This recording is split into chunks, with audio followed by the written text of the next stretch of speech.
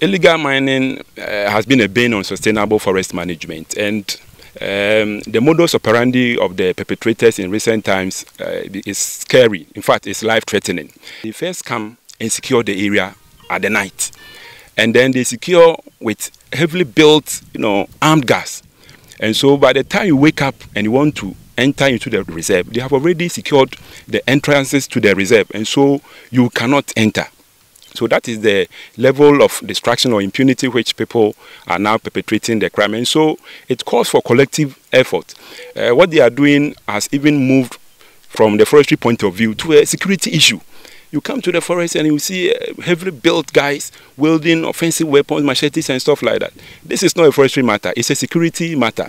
Forest management in Ghana has shifted from the government-led system to community government approach.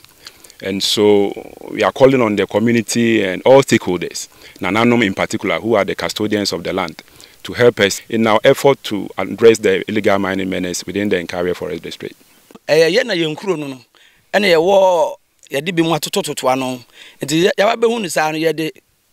We are the custodians of the land.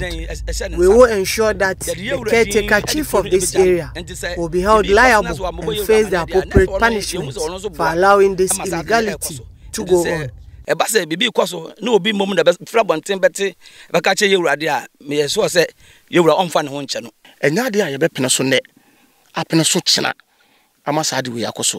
We will not allow this distraction to continue. We have directed the forest-fringe communities to be alert and inform us anytime someone enters the forest illegally.